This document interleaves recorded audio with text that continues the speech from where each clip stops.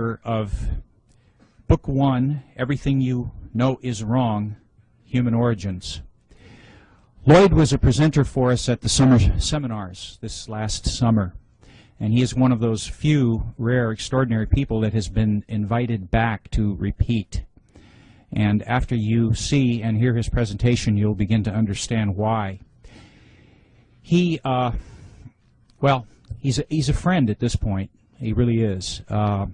And he's an awfully good man, and he's got a brilliant mind, and you're gonna love this presentation. He's a native of Louisiana. He is a graduate of Tulane University. He has a BS in psychology. He's been a writer for over 25 years, and he's been a thinker for a lot longer than that. Ladies and gentlemen, Lloyd Pye. Thank you, Bob. Appreciate that very much. For those of you that have seen this movie before, you're going to notice that the front end of it is going to be missing. I'm not going to do the part about Darwinism because I'm going to add some material at the end that I didn't have at the last time, and I think you'll find it interesting. So what we're going to do is just start right in with the human origins, in as much as the book is about human origins, and we'll go from there. All right, can we have the first slide? All right, everybody just take a minute and look at this.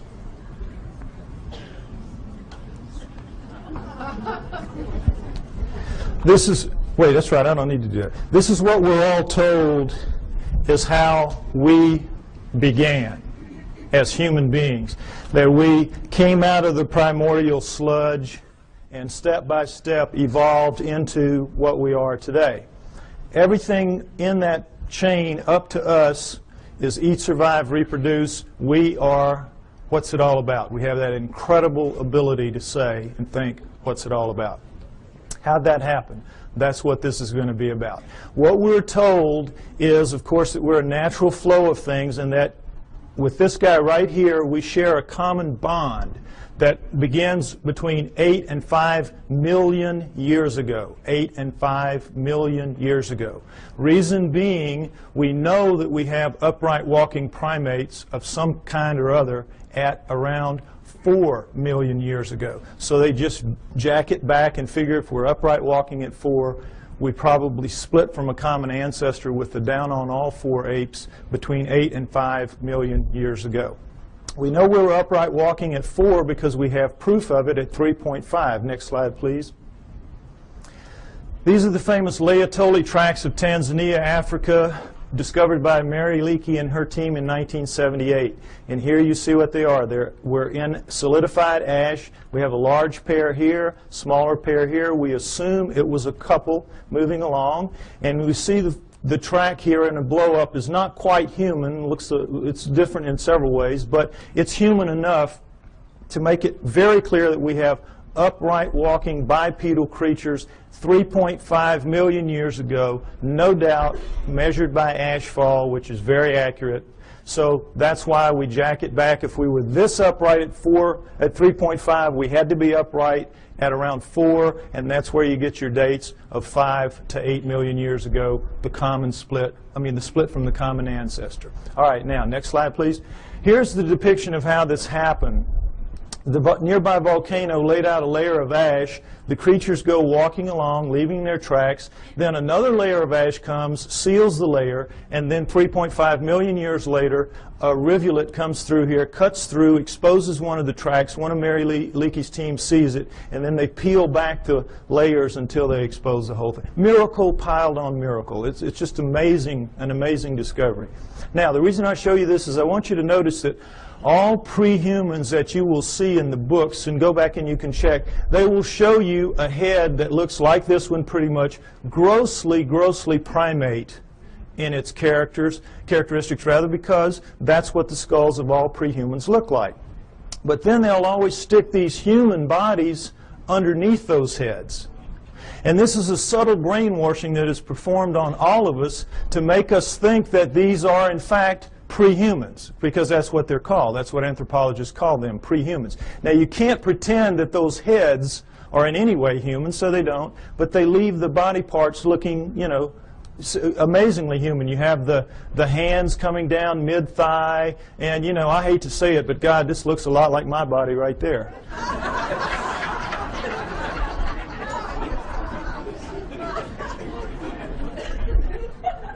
Point is, we're all being misled by these depictions, and notice them continually. It's the way I'm telling you. Now, next slide, please. Lucy is very famous. Everybody should know her story. Lucy in the Sky with Diamonds, 1974, Afar Valley, Ethiopia, discovered by Donald Johanson and his team. She is the first of the so-called prehumans. They are the Australopithecines, and she is one of the first types. Now, what we know from her is a remarkable amount, because we have 40% of her body recovered. With mirror imaging, that gives us 80%. So much more than any other fossil at the time. It was just amazing. So we know a lot about her. She stood about 3 feet 6 inches to 3 feet 8 inches tall. Very diminutive relative to us.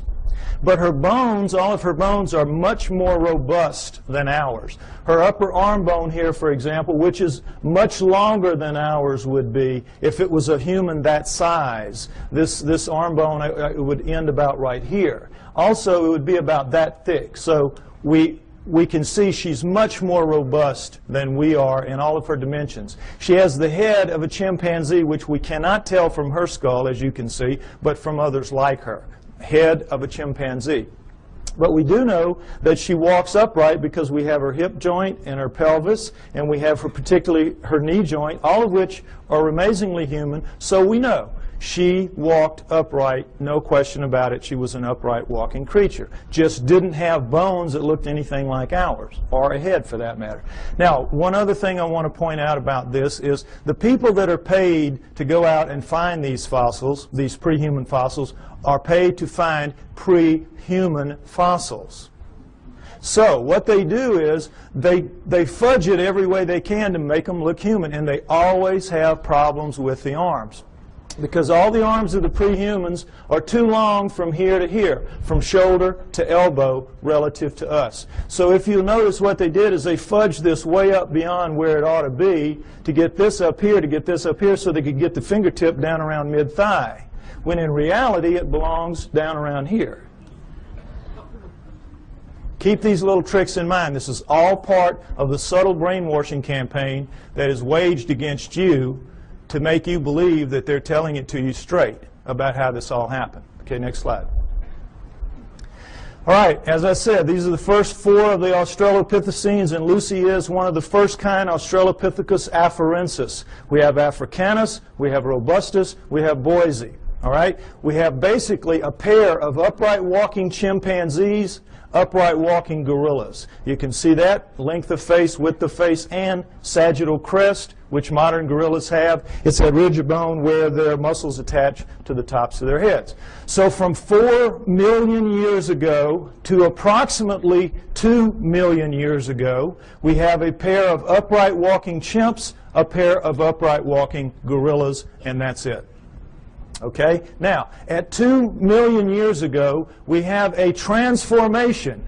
We are told it is a transition, that somehow the Australopithecines segued into the next creature, which is Homo. Homo meaning man. You will see they are indeed more man-like than are the Australopithecines, which are clearly primates, upright walking primates.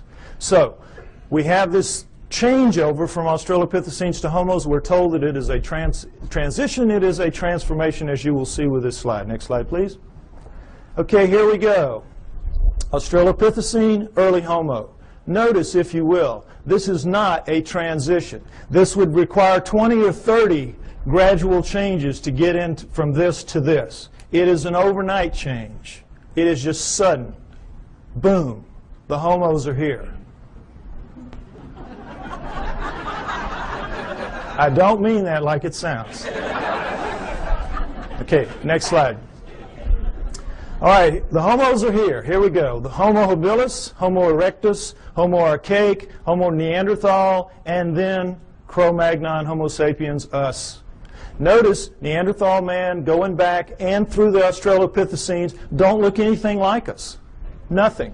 Here we sit right here, another transition. Now remember, we had 4 million years Australopithecines, approximately 2 million years. There's some overlap in here. And then here, 120,000 years ago only, boom, here we are.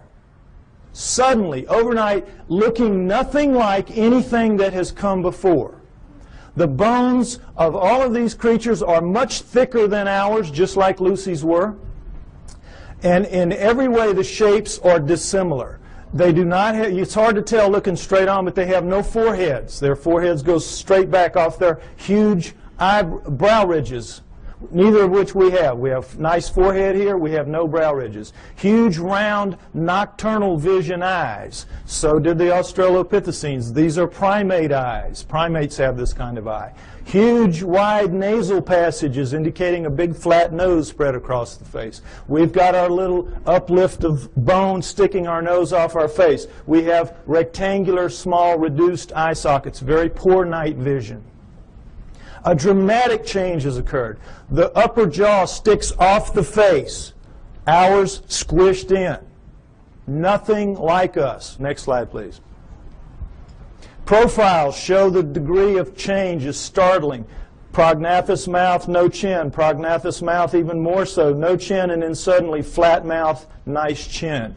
Look at the change through here. Australopithecine, Homo erectus, Cro-Magnon. This is as big a leap from here to here as from here to here in anatomical terms. A light year. A light year. This is not a transition. These are transformations, despite what you are told by anthropologists. Next slide, please. Now, am I making it sound my way just because the heads go that way? No. Let's look at a whole body.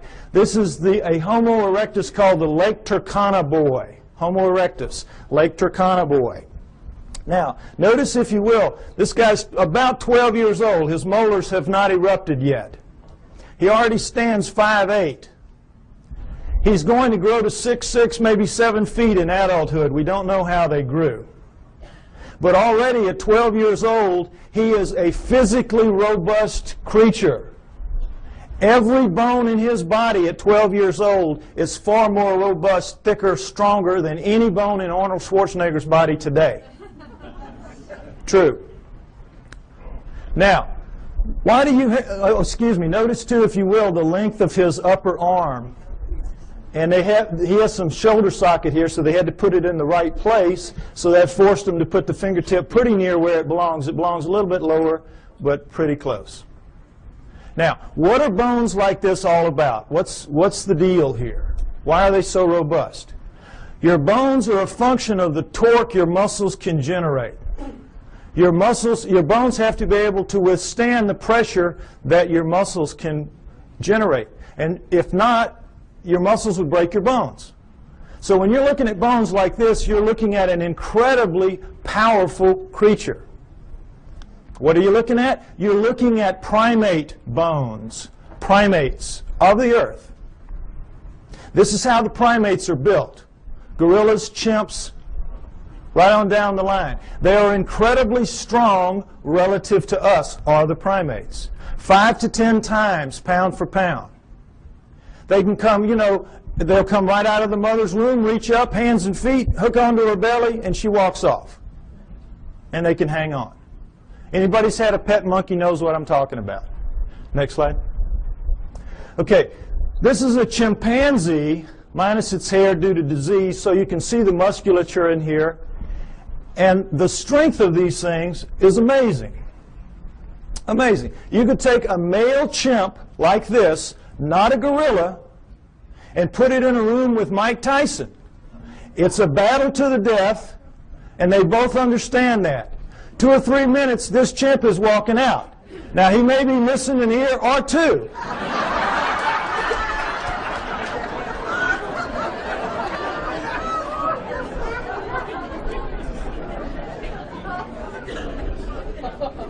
But the chimp is walking out. The chimp can tear him limb from limb, literally, apart. Understand that. Primate strength is nothing at all like human strength. Next slide. Same thing for Neanderthals, our supposedly closest nearest kin until just recently. Neanderthal fingertip bone, human fingertip bone. Segment of Neanderthal thigh bone, human thigh bone. Look at the difference. Not even close. This is quarters to dimes, shovel handles to broomsticks. No comparison. Our supposed, and we used to be told absolutely, they insisted, they swore. We came directly from those guys. Even looking at this kind of evidence, that is what they insisted. Why? Because they have to explain it in terrestrial terms. Understand that science is hamstrung. They've painted themselves into a corner. They have to explain everything in terrestrial terms. They do not allow for outside intervention, whether that outside intervention is extraterrestrial or divine. And so they have to come up with explanations like this to suit the data, which doesn't at all support their conclusions. Okay, next slide. All right, here's the drawing that shows it a little more accurately what the prehumans are vis-a-vis the humans. Notice that in the drawings the hands are down pretty much where they belong relative to ours.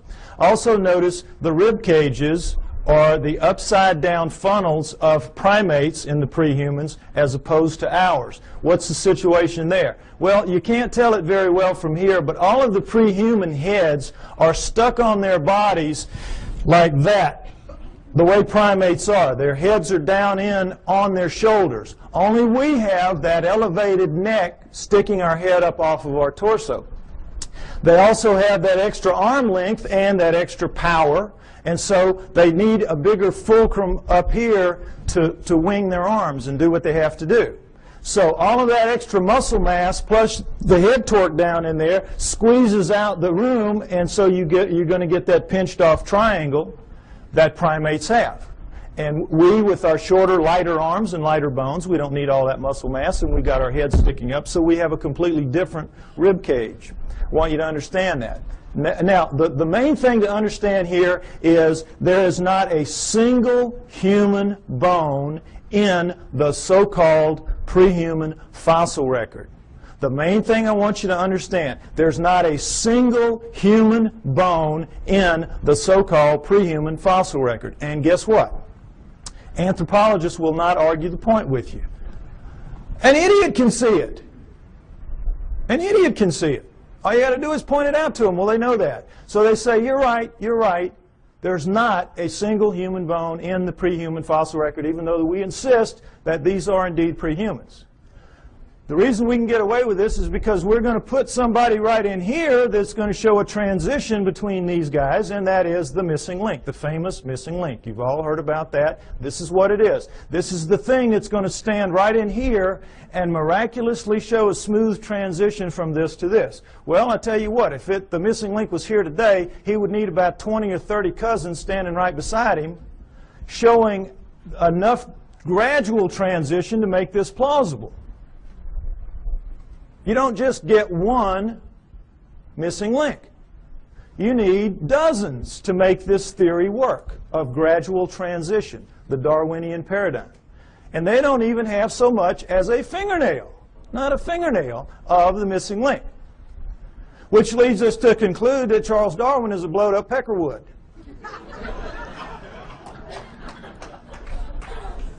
However, they will not concede that fingernail that's missing in that direction. Darwin's still intact, everything's still okay. Missing link's going to show up. It's been 140 years, not yet, but he will show up. Okay, next slide. All right, the throat thing, I want you to get that clear in your mind. Notice, if you will, this is a standard primate throat, and of course this is our throat. A complete redesign, complete. Not least of which is the fact that they can breathe and eat and swallow and drink at the same time and not choke. We, of course, you know what happens when we do. The peas come out of our nose when we start coughing.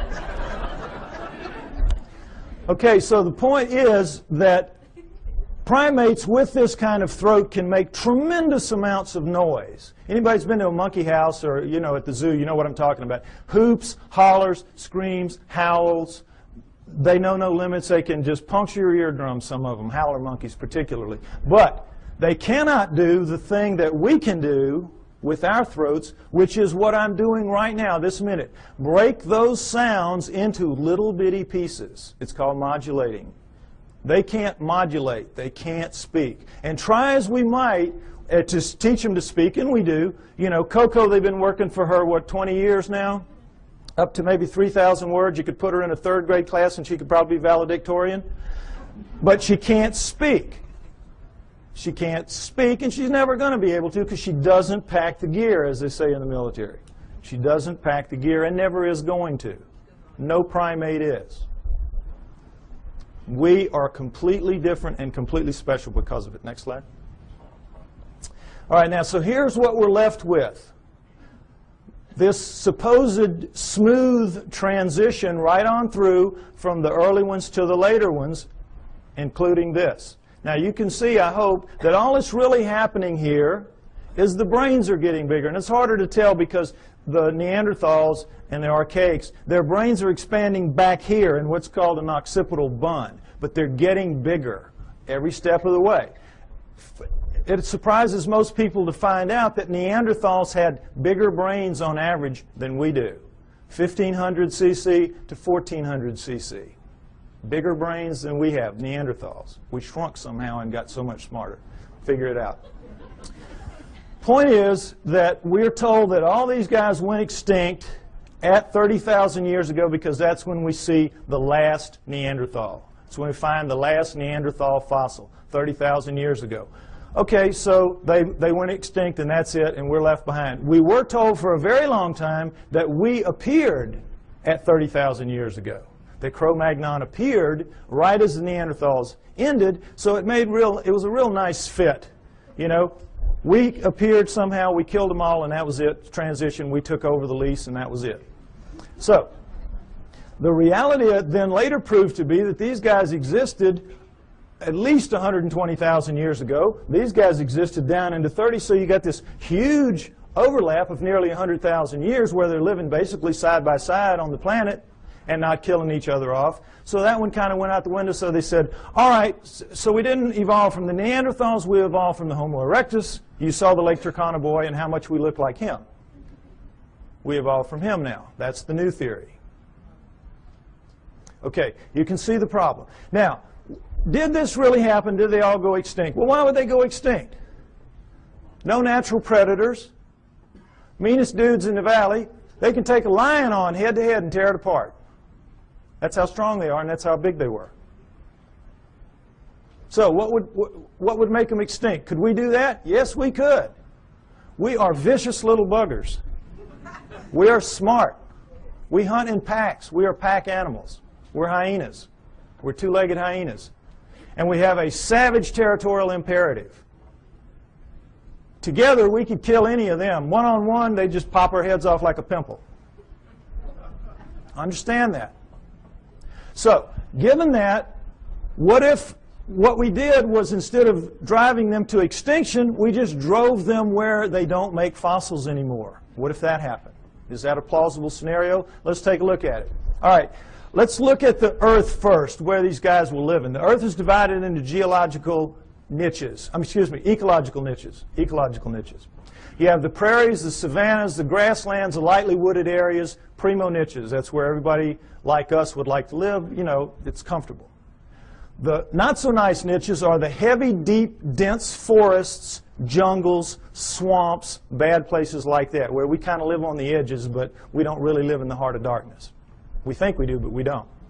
So, what if these guys lived in the primo niches, which they did because they were leaving fossils? And guess what? You leave fossils in the primo niches, in the prairies, savannas, grasslands, lightly wooded areas. Why? Because it's very unique that a fossil gets formed of this kind, because you have to die in very specific circumstances. You have to get caught in a flash flood so that your body is washed away, covered up by mud, so predators can't get you.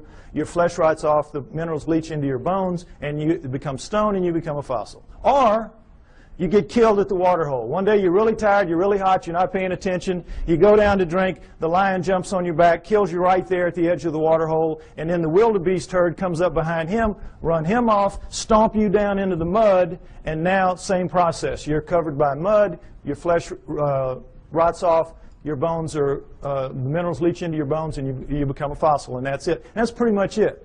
It's very hard to form a fossil otherwise. And so we see how miraculous that process is just to make them in the first place, and then millions of years later it washes up, or whenever it washes up, and somebody sees it that knows what it is and can recognize it and can save it. It's miracle stacked on miracle. That's why they're so few and they're so rare and they're so precious, because of that. Now, understand this, that in the deep woods and jungles of the world, they don't make fossils. Doesn't happen. You get your water out of the environment. You don't have a water hole. You get out of your food and things like that. It will surprise you to know that there is not, to this day, a single solitary fossilized bone of a chimpanzee in the world that we know about. They just don't make fossils. So, instead of them all going extinct, why don't we just postulate that they lived in the primo niches? This guy arrived sometime prior to 120,000 years ago when he starts leaving fossils. And he issues an eviction notice to all of these. Get out of town. We're here. We're taking over. And they do. And there'll be some skirmishes. They'll kill a few of them. And these guys, you know, they're not that stupid. They'll figure it out. These guys are bad news. We've got to move. And because they're adapted to the planet, we've seen the millions of years they're here. They're adapted to this place. They can go pretty much anywhere they want to, and so they do. They just walk until we don't chase them anymore, and that's into the deep woods and the jungles of the world. And if that scenario is true, and I postulate that it is, then it would explain the hundreds and thousands of stories that we have from around the world of what? Upright walking, hair-covered creatures living in the deep forests and jungles of the world, every continent except Antarctica. The hominoids. It explains the hominoids. You with me? Okay, next slide. Let's take a look at a hominoid. Here we go. This is a statue of a Bigfoot Sasquatch type, carved Willow Creek, California. This gentleman's about 5'7". I'm 5'11". You can figure that if that thing was here, his head would be up about right here. Okay? There are 4 kinds of hominoids. 4 kinds. We know of 2 in the West primarily. Sasquatch, Bigfoot, this kind, abominable snowman, Yeti, and then there are 2 other kinds that are dominant in other parts of the world that we don't know very much about, the Almas and the Agagwis. Okay? Now we're going to go over them. They're pretty much the same except for size. All right. The Bigfoot Sasquatch kind, as you see, 7 to 10 feet tall, 700 to 1,000 pounds on average. The giants, the big ones, the ones you hear the most about. The abominable snowman Yeti, man-sized, 5 to 7 feet tall, 300 to 600 pounds, lives exclusively in the Himalayan ranges as far as we know. Taken together, those 5 ranges are as big as the United States, plenty of room to roam, but they are not on all continents. The Bigfoot Sasquatch kind is. The third kind, Almas. The Almas. They are found primarily in the mountains of southern Russia and western China, the Pamirs and the Caucasus, and the Altais and the Tian Shans. But they are also elsewhere in the world, including in the United States. Man-sized again, 5 to 7 feet tall, 300 to 600 pounds. Fourth kind, the Agagwis, about 4 feet tall, weigh about 200 pounds, the pygmies of the group. All right? Now, you might remember, ironically, there were 4 Australopithecines, 4 early Homos, and what a surprise, there are 4 types, basic types of hominoids. Interesting, isn't it? Now, what they are is this. The Bigfoot Sasquatch kind live in what is called lower montane forests. Now, in mountainous terrain that are covered by trees, and if you've done any flying in the Pacific Northwest, you know what I'm talking about. The lower trees are called lower montane. As you go up, you get into upper montane.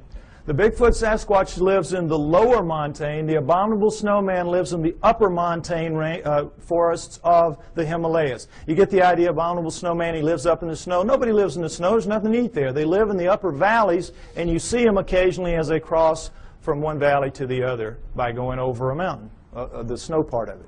Okay, now the Almas also live in the lower montanes, but they're more flexible. They also seem to be the smartest, and this is not to say they're anything like us. They're just very smart animals. The Almas are. I think they're going to prove out to be living Neanderthals. The evidence is strong that the Almas are living Neanderthals. Okay? The Agogwes, the fourth kind, the pygmy kind, live in the jungles of the world. That jungle band that goes through South America, Central Africa, and Indonesia. That area. They, of the four, have reddish, russet-colored hair, like orangutans, which also live exclusively in jungles around the world. The others have dark browns and blacks, their body hair, covered with hair. Whenever anyone sees them, their characteristics are described consistently the same. Wherever in the world, whatever kind we're looking at, when the person sees it, and frequently this is some very, very isolated native who doesn't even know that the rest of the world is out there, much less that these things are seen on other continents. And when they describe them, they always describe them the same way. They say, no forehead, huge brow ridges, big round deep set eyes, big flat nose, although this one isn't so big, but big flat nose up against their face, mouth sticking off their face, no chin, head tucked down into their torso, very long arms dangling around their knees, very thick, muscular, robust bodies, and covered with hair from head to toe. Now, take away the hair, and what did I just describe to you to a T? The pre-humans. Am I right? You saw the skeletons. You saw the bones. The pre-humans. What does this lead us to believe? The pre-humans are the hominoids. The hominoids are the pre-humans. The pre-humans are the pre-hominoids. It's their ancestors, not ours. It's clear to anybody that will look at the evidence. The so-called pre-humans are, in fact, pre-hominoids. Now, it's easy for me to stand up here and say this. What's the proof? Well, let's start right here with their feet. They leave tracks. All around the world, they leave tracks. We have upwards of 10,000 or more photographed, plaster casted, or both. No question about it. And guess what? They're all fakes. All of them. Every one of them is a fake. Problem being, it's not that they are really in fact fakes. They just can't be real. They can't be real because not only is Darwin a blowed up peckerwood, all of his followers are. And they don't want to be that. So these cannot be real, even though they are. Now, is it possible that they could all be fakes? All these tracks could be fakes? Could they fool everybody? No. Why? Because we know a lot about it. Let's take a look. There's a science called ichnology. And what an ichnologist does is he studies the tracks left in fossils by creatures going millions of years back. Show them a fossil, they can look at a print or a track or anything, they can tell you what made it. There's a whole science to it. If you go back into prehistory, all of our primitive tribes, the one thing you had to pass on to your children was how to read the tracks in the area and know what they were, so that they could feed their family out of the environment and so they could keep from feeding some wild animal's family. Very important. If you took everything we knew about, remember Tonto and those Indians, boy, they could just smell a track and tell you 20 things about what made it. We know about tracks.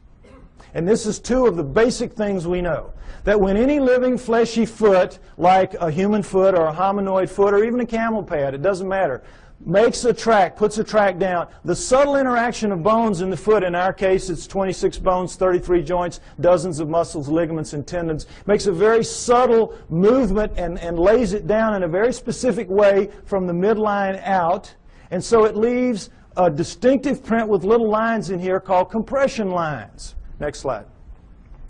When you do it with a fake foot, you don't get that subtlety of movement because there's no sequential parts to a fake foot. If you're missing a foot and you need a prosthesis, you're going to get just a dull, stiff foot. We cannot duplicate anything even close to it, anything even close to a real foot. So whether this is plaster or rubber or plastic or wood, it doesn't matter. If you're making a fake foot, it's going to be of a piece, and so when you put it down into the medium, you have to stamp it or press it as a whole, and in doing so, you get a very distinctive look to that, and it's a little ridge here with cracks on the top and the outside that's an impact ridge. So we have compression lines and impact ridges. Now, I can give this little lesson to a class of first graders, lay down a bunch of tracks here, real and fake, give them a magnifying glass, and they will not miss one. They will not miss one. Now, forest rangers that make their living out telling you, bear, elk, zebra, it doesn't matter. Whatever it is, they can tell you what it is. And no anthropologist will question their expertise. But if they see a hominoid track and they say, oh, boy, that looks real to me too, the anthropologist say, well, you don't know what you're talking about there. You don't know what you're talking about there. That one's fake. You're wrong there. See how absurd it is? And for the most part, you believe it because you don't expect them to lie to you. You don't expect them to have an agenda that they're maintaining. But they do, and keep it in mind. Okay, next slide. All right, this is the way a human foot works. Looks and works. This is, of course, a good foot, not a flat foot. This is a typical human foot with an arch. When we come down on our heel, we have to swing our momentum around the arch, then cut it over into the ball, which will regenerate some of the lost momentum, and then we come out thrusting off of our big toe. That's how we walk. Our smaller toes pull up and act as balancers. If you notice your feet tonight when you walk around, notice how that works. Your big toe will go down, your other toes will pull up, and it will leave in making a medium, an undisturbed ridge of medium here, in making a track rather, an undisturbed ridge of medium right here, but this, of course, will be squashed. Very distinctive print, no question about it. Now, guess what? We walk badly, badly. When you do time and motion studies of us walking, we're keeling around as we're swinging our momentum through our feet. We're locking our knees. We're basically throwing ourselves through our hips. That's why our joints wear out as we age. Our knees and our hips. We're using them badly. We walk badly. Whoever designed us needed to go back to the drawing board a couple of times more. They got lazy. It was a mistake. Okay, with that in mind, next slide. Let's take a look at a hominoid track, typical hominoid track. This is Bigfoot, 16 inches long, but taken in that really nice powdery dirt you get at the end of a hot summer, so it's a very clear, distinct print. Notice, if you will, the differences. We have a midline about right here, ankle shifted very far forward, heel extended back here and very much widened, forefoot shortened very much and widened, all 5 toes looking about the same shape, ironically, square, and all 5 toes acting as balancers because you have medium all the way through here. So you're getting the forefoot thrust coming out completely of the ball area, which is dented in, and it's like a 2-part motion, sort of. So they have a completely different foot. It's a completely redesigned foot. Why? Completely redesigned creature. Much bulkier, much heavier, much denser, much more robust. So you need a different kind of foot. No arch is going to support that kind of weight, so you have no arch. Now, the funny thing about most real, quote, fake tracks is that the local yokels who make them make big human footprints and go out stamping those around. So, you know, immediately, they don't even have sense enough to know you got to do it, make a completely different foot. But the main thing to notice here is, remember, in our motion, we walk here, we go here, we do this, and we're very awkward. Look at the line of thrust here. Straight shot. What does this tell us? He walks right. He does it better than us. He does it the way it's supposed to be done. He or she does it the way it's supposed to be done. Isn't that interesting? Next slide. Okay, this is something else that the best hominoid tracks have. Dermal ridges. Now, it's kind of hard to see, but dermal ridges are your fingerprints on your feet. Fingerprints on your feet. This is why they take a baby's footprint when it's born. Finger's too small to deal with, just stick its foot on. Same thing. Individual, unique. Dermal ridges. And there you... Oh, I think my battery's running out. Oh, no. No, when I put it down here, it goes out.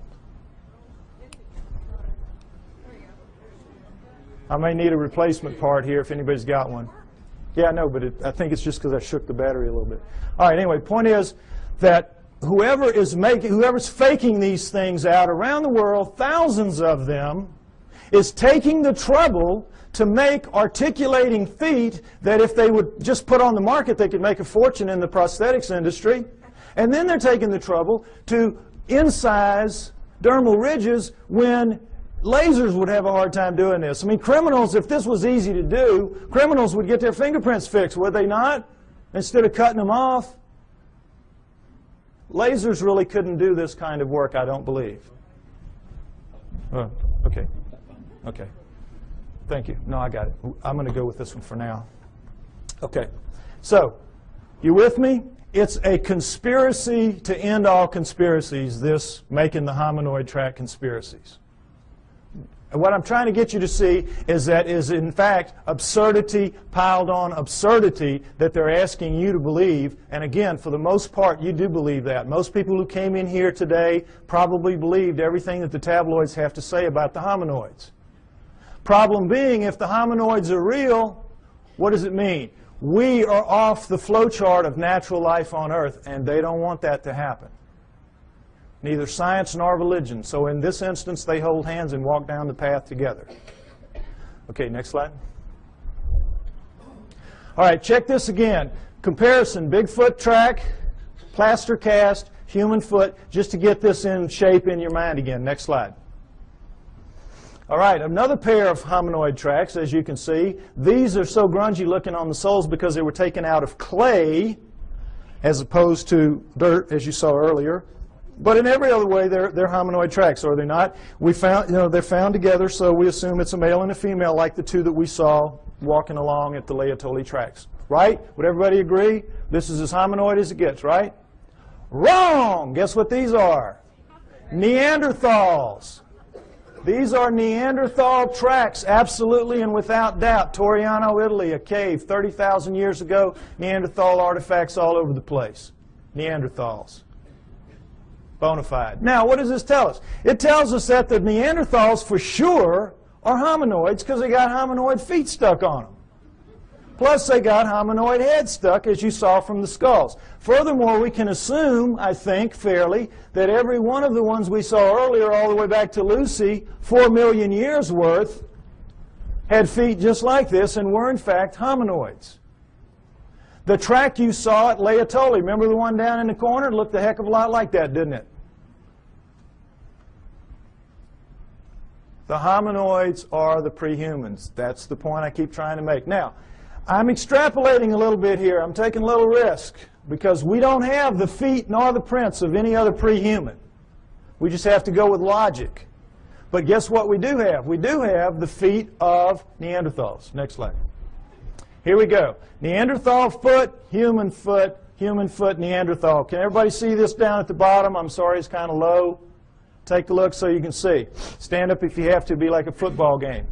All right, here's the deal. Notice there's no comparison. Look at the heel bone of the Neanderthal relative to our little nub of the heel bone. Look where our ankle base joint is as opposed to this huge. This is it. This is bone here. This is our little base joint compared to this giant base joint here and the squeeze forward of it.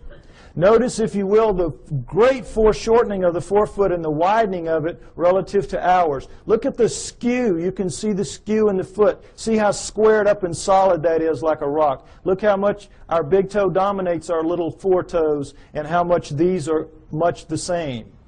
This thing is built for balance, for solidity, for stability. We got a crummy foot, folks. Crummy foot and a crummy walk. We ought to complain to the boss about this. You can see why this thing walks so smoothly.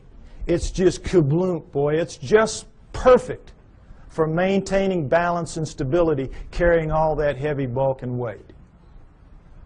Good design, bad design. Next slide. Okay, if I'm right, they're out there, all these places. Where are they? All right, let's take a look at the world. Take away the deserts. Take away the tundra, and what you're left with is arable land. Arable land. All right? This is where they live, in the black parts. The heavy, dense, deep forests and jungles of the world. This is where we live. The nice, cool, open areas. The pinks, the blues, and the purples. The primo niches. That's us. All right? Now, Broken down, that is 55% for us, 45% for them, moving toward 40% for them. As you know, we're cutting down forests like crazy. It used to be 55% for them, 45% for us, 500 years ago, approximately. Okay, so you look at this and you say, well, wait a minute, we're sitting right here in the desert. We live everywhere. No, we live in most of these environments, but we don't live, for the most part, up in these areas, in the Himalayas and here and in these jungles. If we live in the jungles, we live on the river. We don't live in the heart of darkness. When we have to live in the heart of darkness, what do? We cut it down. We'll cut roads through here, but we don't live in it, where we've got to hack our way through every day to go to school or to the store.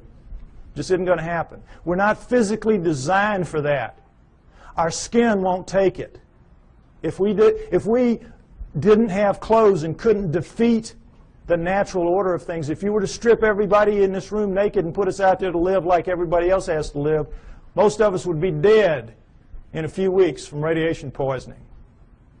Those of us who have black skin would have a chance to make it to the equator, but couldn't stay and live in cold climates.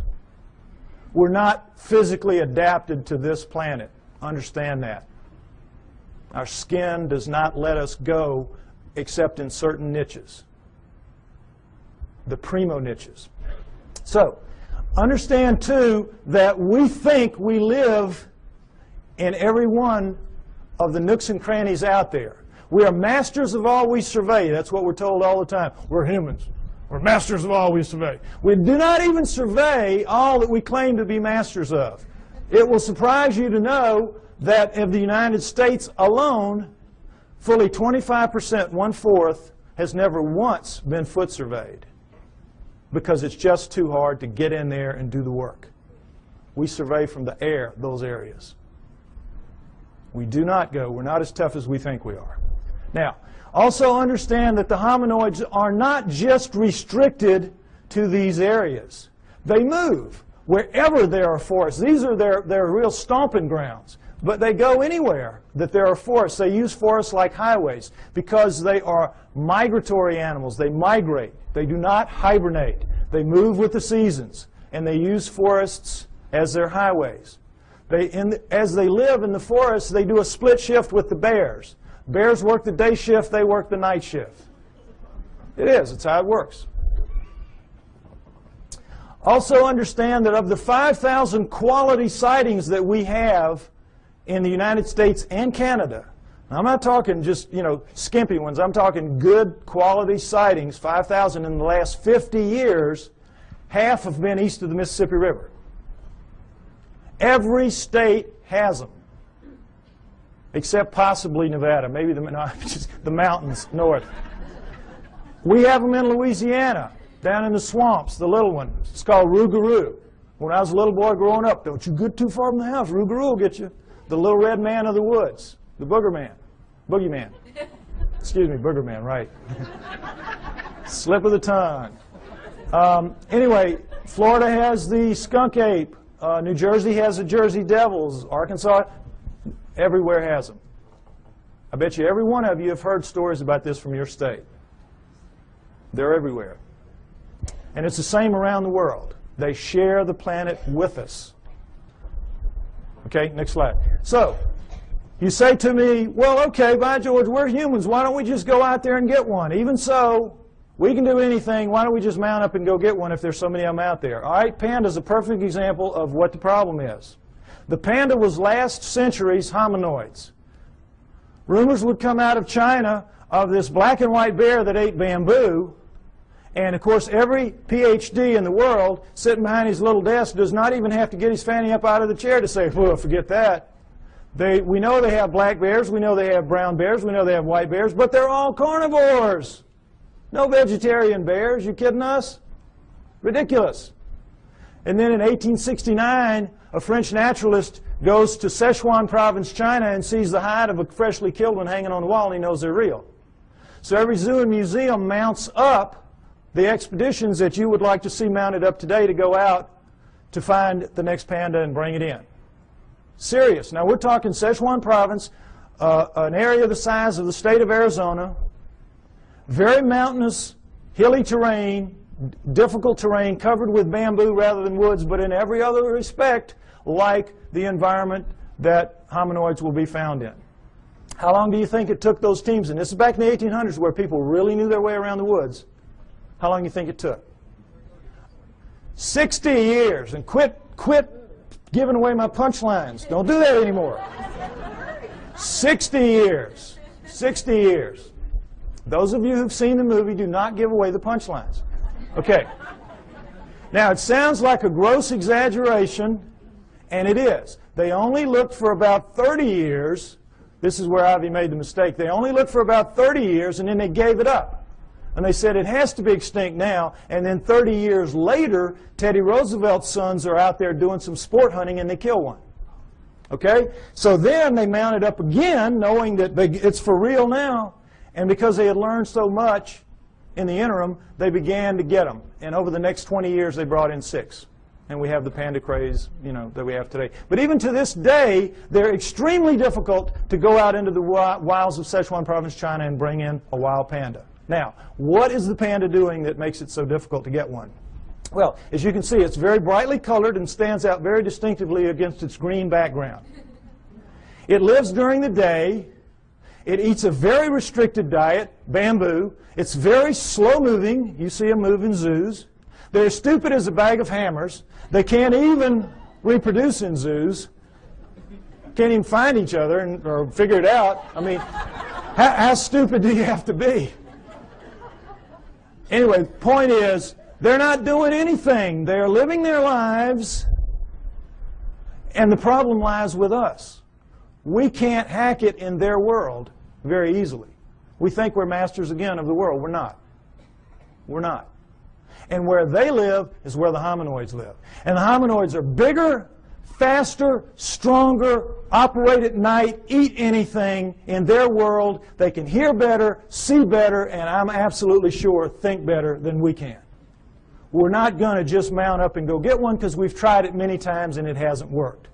We're only going to see them by accident, encounter them by accident. And that's when it happens, and it happens a lot. We have good evidence on record of these encounters. Next slide. We're going to go over a few. The famous Patterson film, Roger Patterson took a film of a female hominoid walking along a creek bank in 1967, October. You all saw this, well, not all, but some of you saw this recently on a television program called World's Greatest Hoaxes. All right? That itself was a hoax. That program was a hoax. I wrote a long email about this, and it's on my site if you'd like to read it, www.lloydpie.com. It's a defense of the Patterson film showing what they did not talk about in that program, trying to make this film look like a hoax and pick on it, as people will do occasionally.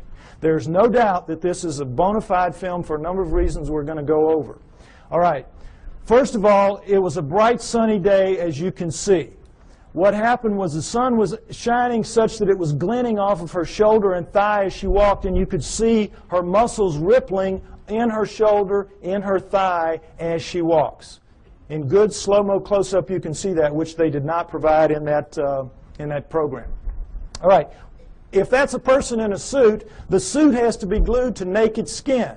In the gluing process, you lose that flexibility, that ripple. The only thing that looks like this does in this film is real skin over real muscle working.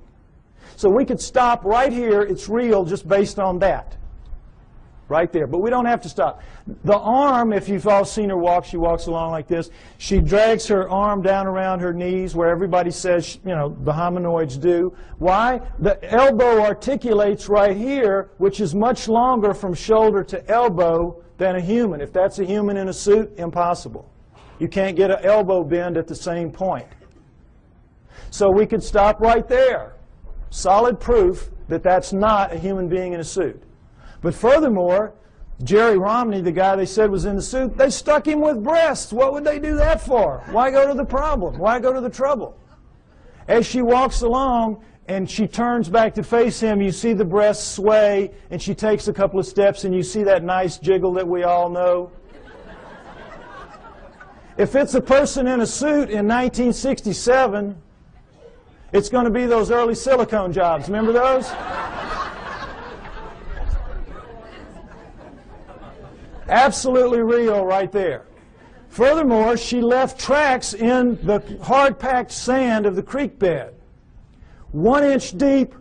We have pictures, we have casts. That cast you saw earlier of the cast in the foot, that was her foot. No question, inch deep, walked a 200-pound man beside her not long after. He sank about 1/4 inch. So we know that as she stood there doing this, she weighed 600 to 800 pounds. Fake that. That's got to be a real lead-lined suit. 600 to 800 pounds as she walks. So we know that it was a legitimate film. Furthermore, as they pointed out in the program, with the fake films, they can never tell you where it happened and who did it, who took it, because they don't want that guy to be grilled and they don't want experts to go and measure one limb here and know how tall it really was. Well, what Patterson did was he went right out fast as he could and begged every expert in the area that he could call, every anthropologist and zoo person, come out, bona fide sighting, please bring dogs. And you don't want to bring dogs because these things have a very powerful body odor that even tracking dogs will recoil from. If it's a person in a suit, it's like the suit's not even there. The dogs are after it.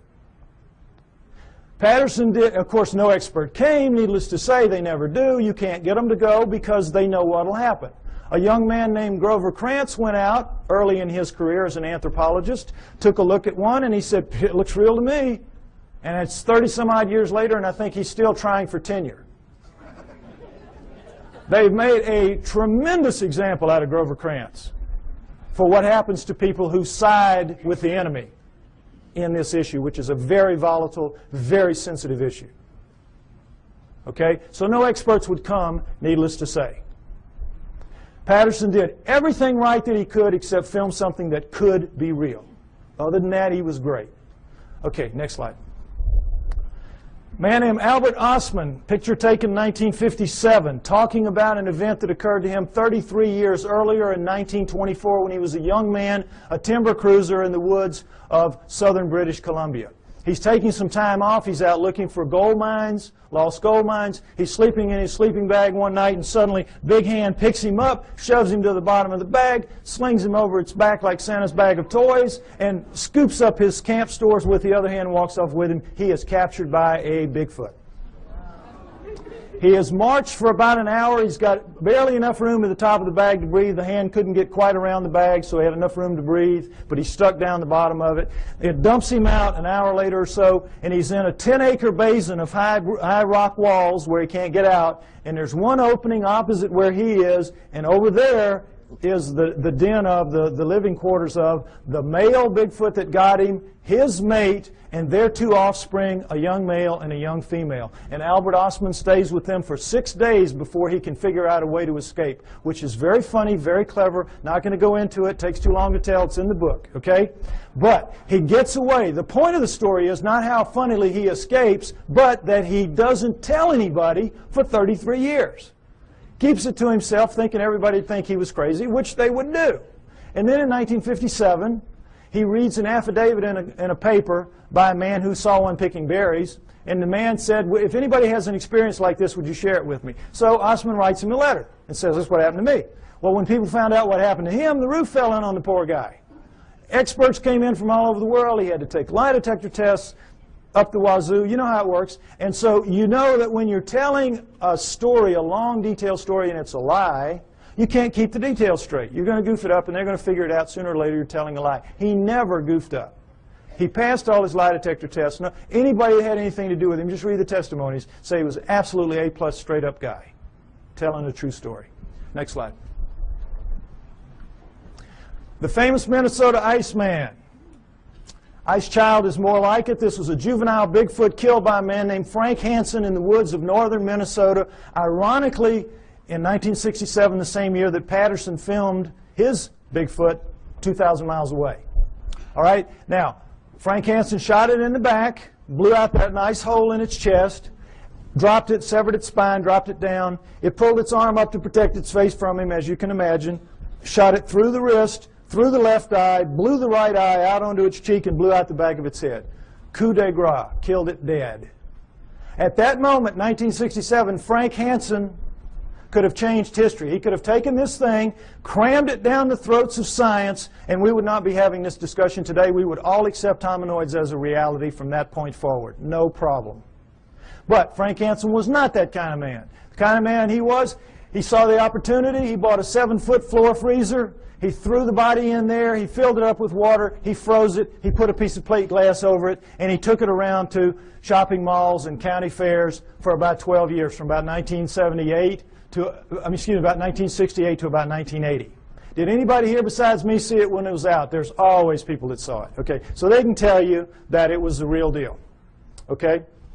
Now, what you saw if you went and paid your buck to see it was this thing laid out, and you could see it's kind of snowy, milky ice right here, but where you could see it was like glass. It was like air. It was clear. You know how ice can be. So, you could see very clearly that this was an ex-living dead thing laying in front of you. But don't take my word for it. Take the word of a man named Ivan Sanderson. When Frank Hansen was trying to get publicity for this, he allowed Ivan Sanderson, a true zoologist and a great cryptozoologist, to study this thing for 3 full days. Very powerful lights, the whole works. And Sanderson wrote this tremendously detailed technical report about it, much of which I quote in the book. You read that, you will know the man knew what he was looking at from a technical zoology standpoint. I'm looking at it just with layman's eyes when I'm a young man, but they're perfect eyes, astronaut eyes. So I'll tell you what I saw. What you could see, what anybody could see, because the knees were almost to the top of the glass, is that every hair, you know how hair floats in water? This is not our hair. This is primate hair, 2 to 3 inches long. It's sticking off. It's like a pincushion off its body. You can see right down to its skin wherever you look. And wherever you look, you're looking at what amounts to a small pencil lead hair, round, tucking into a pore, perfectly tightly round. Wherever you look, millions of them, wherever you look. Now, what we're told is this was just a wax and rubber dummy made up by a charlatan who was out to just take advantage of people, right? Ask anybody who works in the wax museum business, and they'll tell you the one thing you can't do well is hair, because to get the hair right, you got to punch it in with a tool, and you got to pull that tool out, and it's going to leave a little nick mark around the hair. None of that in this creature. None. But the thing that really impressed me the most, and I'm sure everybody else will verify this, is, you know when you kill a deer or something, you let it bleed out, but for a long time after it oozes that pink kind of fluid. You scrape your elbow, for women who don't deer hunt, scrape your elbow, you know, and after a while you're still oozing that pink sticky stuff. Well, it was still doing that when he froze it, when he put the water in. So as the water was freezing, that stuff was coming up in tendrils, ribbons, pink ribbons of that sticky, oozy stuff, coming out of every wound, out of there, out of the mouth, out of the nose. You know when you have a traumatic head injury, you bleed out of your nose and your mouth as well, out of both eye sockets, out of the wrist. Little pieces of bone were sticking out of the wrist. Every one of those, and those ribbons went from down as deep in the holes as they could get up to the surface, and they spread out in little pools, little circles at the top of the ice. Now, I defy anybody making a fake to even think to do that, much less pull it off and make it look so real. This was the real deal. Next slide. Perhaps the most interesting story of them all, Zana from Russia, an Alma. Remember I told you that the Almas were also man-sized, 5 to 7 feet tall, 300, 600 pounds, and they're dominant in Russia and the Orient. This is Alma, the living Neanderthal. This is one of them right here. This is Zana is an Alma, was an Alma. Now, understand this. In the Orient, the tradition when one of these things is captured, for whatever reason, was to kill it immediately, desiccate its body and sell its body parts for medicine, principally aphrodisiacs. That's the Oriental tradition. In the Russian area, though, when they would be captured, male or female, they would be used as slaves, physical slaves, held, spirits broken in these primitive villages where they would be, and they would be used to carry wood, fetch water, do the haying, all the heavy work nobody really wants to do. Make the slave do it. And so that became their fate. And for females, another aspect of it was they had to become the sex slaves of the men of the area. And that was one of the other great advantages to having a female. And so this is the fate that befell Zana in about 1850. She was captured as an adult in 1850. We do not know how old she was. She was an adult. She was taken to the village of Takina, where they kept her in a hole for about 3 years until her spirit was broken enough to let her wander around. She was dependent on them for food, and then they began to train her to fetch wood, fetch water, do the things that she had to do.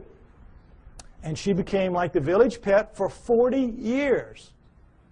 She died in 1890. Now, how do we know this? Because in the Orient and Russia, they don't have the same tradition that we have. They're very old countries. They've been living with this for a very long time, for centuries. They know they're real. They send researchers out taking information about it. They send teams out trying to find them, or they used to when Russia had money. They don't now. But this was done in the mid-1970s. Excuse me, I'm sorry, mid-1960s. This research was done in the mid-60s. So, in the mid-1960s, this is an area of Kazakhstan where she lived, where people live very long lives. You know those places in the world where people live up around 120 years old? So they had over 100 people above the age of 80 that had known her quite well in their youth. There were 10 still alive who had attended her funeral. So they were able to get tremendous corroborative evidence, corroborative testimony about her lifestyle, and everything about her from all these different people, so we have an amazing view of what she was like and what her life was like. Again, a lot of which I go over in the book. But the main thing is that she never learned to speak, but she learned the language. They could talk to her and she'd know what they meant. And while there, she gave birth 8 times to hybrids with men of the village. 8 times. Killed the first 4 accidentally, because her kind apparently washes the newborn off immediately. She would take it to the freezing glacial river that ran through the village, and because they had so much human in them, it would kill them. So the last 4, the village women took them from her at birth and raised them on their own, because they looked so human. And every pair of hands was very valuable in one of those primitive villages like that. And so they raised them up, and they became Russian citizens. Married, had children. Her great-grandchildren are alive in Russia to this day. I know, it's an amazing story. Now, what do people say about her children? Well, everybody said that they were indeed taller than most, bigger than most, a little more robust than most, but not giants, not superhumans, just strong, you know, big and strong people. Darker skinned than most, but not truly Negroid. Hair like, you know, everybody, but not covered in hair like she was. Average intelligence, not wizards, not stupid. Ugly enough to make a freight train take a dirt road. Unfortunately for them. But they could speak. That's the key. They could all speak. They had very high-pitched voices, but they could speak, which allowed them to integrate into the community as humans, even though they were clearly not quite humans. So the researchers were real excited to get all this information. It's like, wow. And they knew where she was buried. She was buried in the village cemetery. Unfortunately, this is a Muslim area. They don't mark gravestones there. So they knew she was in the village cemetery, which had existed for centuries, and they couldn't say just where, because of the 10 people that were alive. They all had different memories of where it had been. Who knew that 70, 80 years later somebody was going to care? So they couldn't decide. They couldn't, and they would have had to bulldoze the whole thing. The village wouldn't let them do that. So somebody says, well, guess what? Her youngest son, Kvit, died in 1954, only 10 years prior to this study. So they said, we know where he is. We'll let you dig him up. So, boy, they dug him up. Her youngest son, Kvit. Now, before we look at his skull, I want to say again, remember, Neanderthals had bigger brains than we did, and they carry them, we do rather, they carry them in a bun in the back of their head called the occipital bun. All right, let's take a look at Kvit's skull. Here you go, right here. Notice, if you will, that's a remnant of an occipital bun right there. Notice how much of a forehead he doesn't have. Look at the size of these brow ridges. Look at that eye socket. Is it starting to look familiar? Look at the size of that nasal passage. Look at the size of these teeth. Look at the size of that jawbone. Look at the size of the cheekbone. But look at that chin. Allows him to speak. This is an ugly dude, kids. This is a Neanderthal, basically. This is a guy you do not want to meet in a dark alley. Now, what, of course, anthropologists say is that he is an extreme variation on the human norm. An extreme, real extreme variation on the human norm. But that's how they explain it. Okay, I ask you to take my word for it. Hominoids are real. They live with us today. They have always lived with us. It is their planet. They are the native, indigenous, upright walking primate of planet Earth. There was a split somewhere between the down on all four primates and the up on 2 feet primates, but we're not the one. The pre-humans are the pre-hominoids. Go with me on that. Now, if you do, what it means is, as I said earlier, we human beings do not have a place in the natural scheme of life on Earth.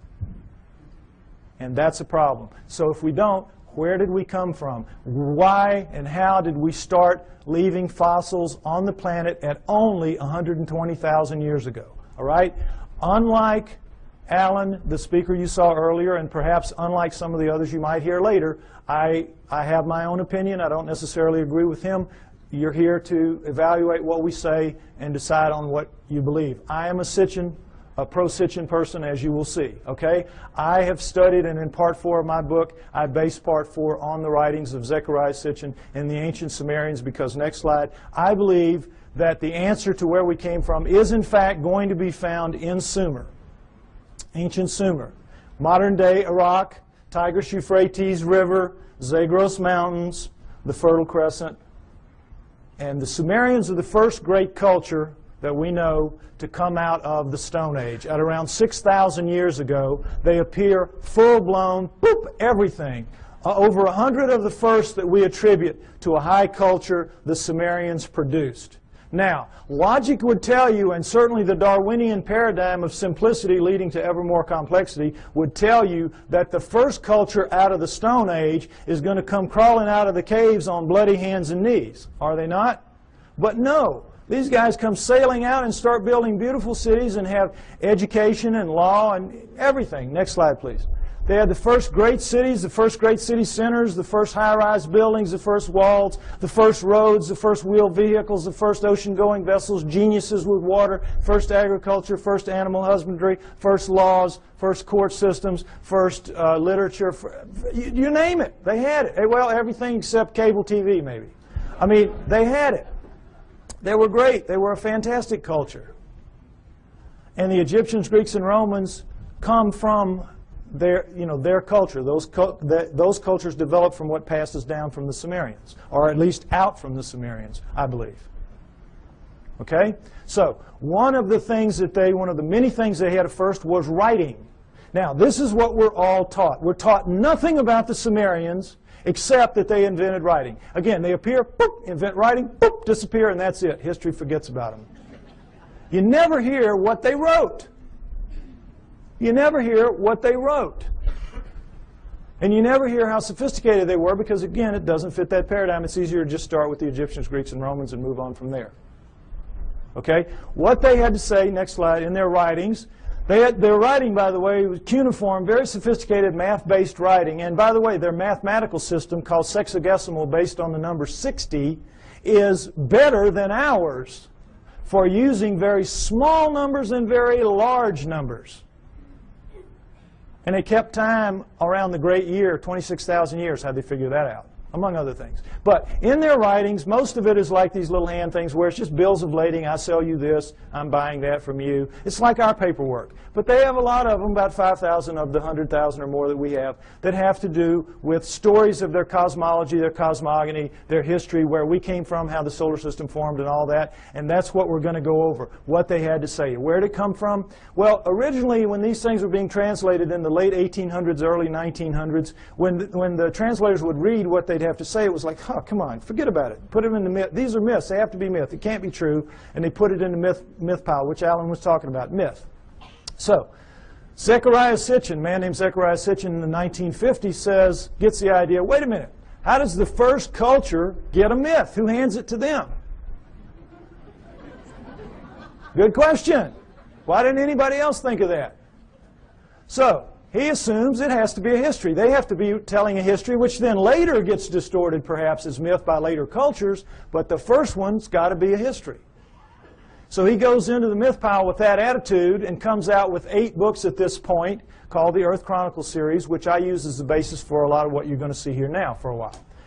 Okay, we're going to go over what the Sumerians had to say, boiled down. Part 4 of my book is basically the cliff notes to Sitchin's work.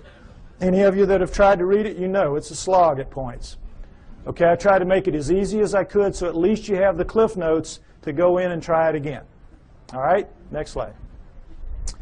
Here's what they say, that originally as the solar system was forming, there was the Sun, Mercury, Venus, Mars, and a big planet called Tiamat, right where the asteroid belt is now. And if you know about Bode's law, there's supposed to be planets at certain places of a certain size, and it all fits reasonably well except for the asteroid belt where there should be a planet, and there isn't. But there was Tiamat then, Jupiter, Saturn, Pluto as a moon of Saturn, Uranus, Neptune, and into that forming solar system at around 4 billion years ago, which we extrapolate and assume because all of them were still very plasmid, still very much lava-ish, able to pull moons out of themselves. And we know that the solar system formed at around 4.6 billion years ago. So at around 4 billion years ago would have been the time approximately when this would have happened. Okay. Nibiru comes in, and as it's a stray planet like the one we saw a few months ago being slung out of the binary star system on the news. We all saw that. Probably something like that. It's captured by the gravitational pull of the large outer planets, swung around the sun, captured by the sun, and is caught in an elliptical orbit like a comet, moving clockwise as opposed to the counterclockwise circles of the other planets. Well, as you can see, there's the capacity for real problems here with one going one way and one going the other. And in the second time around, Nibiru collides head-on with Tiamat at planetary speeds. This is a collision. Okay? Next slide. This whole thing now is described in the great Sumerian epic of creation called the Enuma Elish, which is 6 tablets of action, 1 tablet of summation, which is taken to be by many people the basis for the 6 days of creation and the 1 day of rest.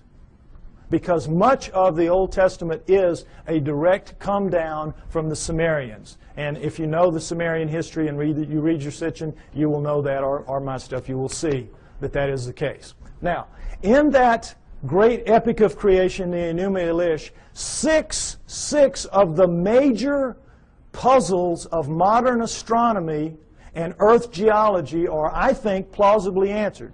You heard Alan's interpretation of some of it. I'm going to give you mine and give you the basic Sitchin explanation. Okay? What they say is that in the collision, Nibiru slams into Tiamat. It is a little more held together. It's older, and so it is coalesced more. It holds together. Tiamat is shattered in two, blown apart, torn in half. And that the lighter outer crust, the crust with the water on it, is scattered in all directions. Boom.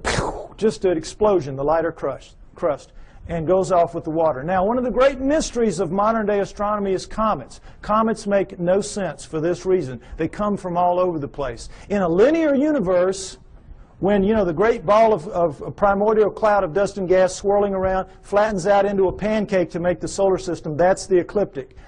Everything formed in the ecliptic should be in the ecliptic. Nothing should be out of the ecliptic, and yet comets come from all over the place. So they had to be removed out to where they are some kind of way, but we don't have any idea. So they come up with this fantastic thing called the Oort cloud, which is so far away you can't imagine. The Oort cloud is one of the biggest jokes out there. And that's how they explain comets, because they can't explain them any other way. But the problem with comets is they have water in them. And anything out in space is not going to produce water. You produce water by being a cooling planet with lava spewing up the steam and stuff like that, and it condenses, etc. So comets have to begin in a planet. Now, this explains it, I think, plausibly well. Nothing that they will throw at you to explain comets will do it. All right. Number 2, the other great mystery, the asteroid belt. What they say is that the inner viscous magma inside Tiamat in the collision was strung out the bowels of the planet. The guts were ripped out and strung out and broke into little pieces. That's the asteroid belt. They called it the hammered bracelet. We call it the asteroid belt. But there it is. And that's a fairly plausible explanation for it. Again, this doesn't make sense because, as you heard, the exploded planet theory. Problem is, when a planet explodes, it ought to just go boom everywhere. It shouldn't be hanging around. Doesn't make sense for a number of reasons. Okay. Now, the third one is Pluto. Pluto's a problem because it's, as you've all been hearing lately, they're trying to downgrade it. It doesn't belong. It doesn't fit.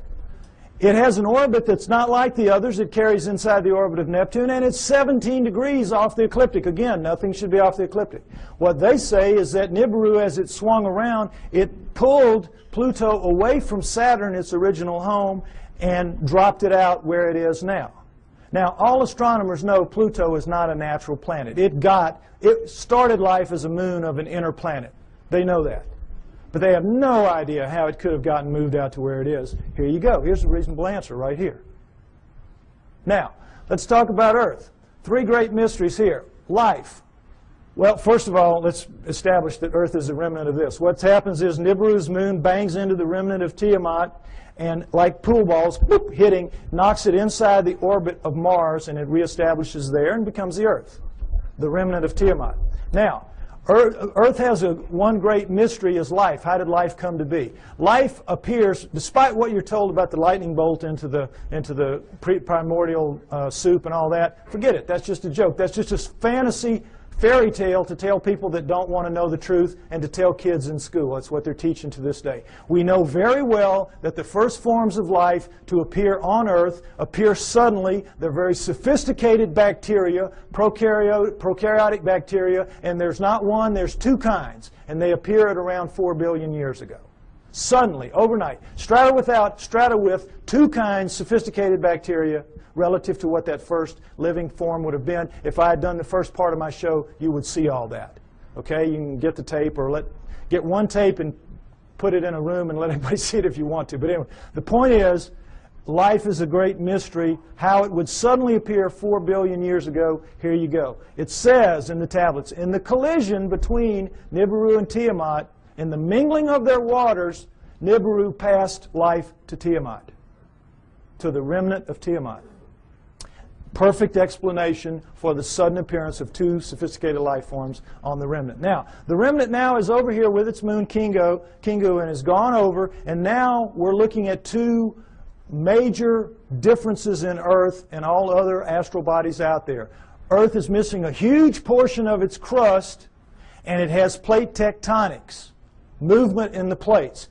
How could that happen? No explanation. Why? Because in the vacuum, any liquid in a vacuum, what does it do? You see it in the space shuttle all the time. They let orange juice or milk. It makes the smallest, tightest ball it can make. That is what a liquid does in a vacuum. Smallest, tightest ball it can make. Now, that is what all the other astral bodies have done. They don't have plate tectonics. There's nowhere for the plates to go. They're as tight as they can be. Where do plate tectonics come from? In the collision, the backside of Tiamat is cracked like an eggshell. Cracked like an eggshell. There are the plates. There are the plates.